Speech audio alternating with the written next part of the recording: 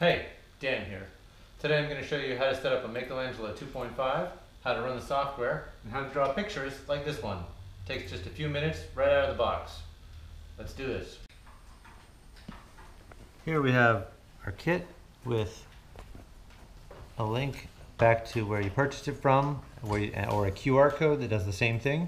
That'll help you find all of the tutorials and setup guides and our forums with lots of friendly people.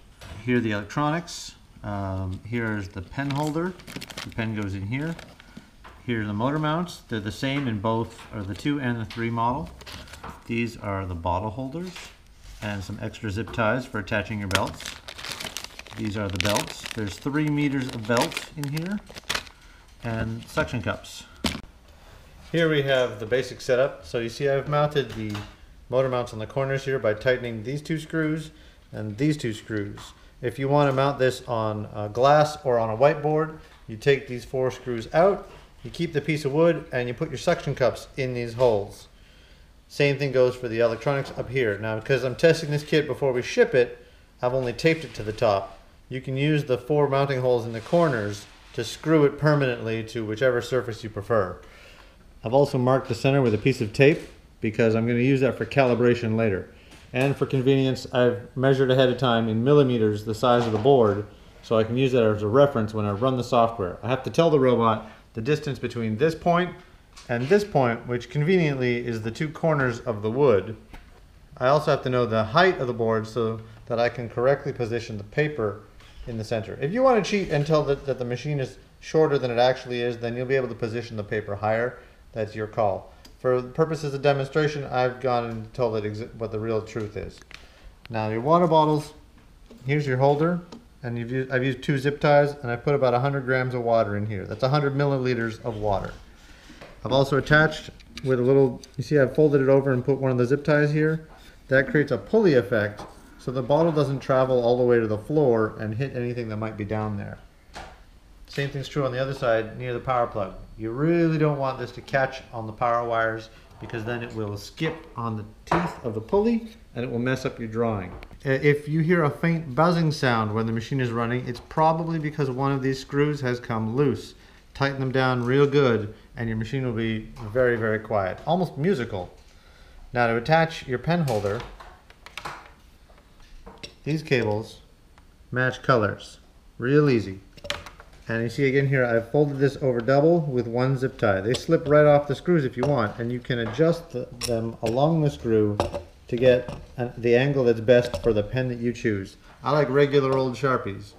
I guess the last thing is this little finger down here is what lifts the pen off the paper. As you can see, it doesn't stick out very far, so your Sharpie has to stick out less than that when the finger is straight out to lift the pen off the paper. And when the finger turns sideways, the Sharpie still has to stick through so that it touches the paper. It's a difference of maybe 2 or 3 millimeters. So be very precise with that and you'll get great quality drawings. Now let's take a look at the software and fire this thing up. So here I'm looking at the software that I've just started. I've got a preview of my robot in the size that I want. I've got the water bottles. I've got the drawing, I've got the conversation with the robot, and down here I've got advanced commands that I can type and click send. I can talk to it with G-code. Then up here I've got connect and disconnect, settings, driving it around manually in millimeters, setting the speed, driving to the edges of the paper or going home, as well as set home. And when you start, connect, then set home, then open your file, and then draw it. That's the basic process. I'll walk you through those each one at a time. First things first is connect, which opens a menu with all your possible connections. Now this says disconnect, and you get a friendly message down here saying hello, and these buttons become active. So now you can go to settings, drive around, and set home. To open your settings, you click the settings tab up here when you're connected. Now you'll have the dimensions of your robot, how much belt you'll need if you're trying to set up something special or custom, You've got some numbers that matter in the Makelangelo 3 and some testing. If I push left in, you'll see the pen holder move towards the left motor. If I push left out, it moves away. Right in, right out.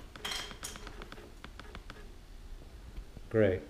If you want to flip the image for drawing on the inside of a window when people are going to see it from the outside, choose this checkbox, flip for glass.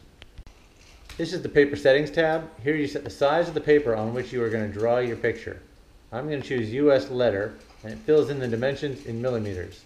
I can tell it landscape or portrait, as well as a safety margin around the edge of the paper.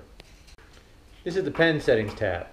Here you choose the diameter of the pen tip on the paper, the maximum speed of the robot, the angle for the lifting finger of the servo, and how long to delay when lifting and lowering the pen to reduce the amount of jitter in the image.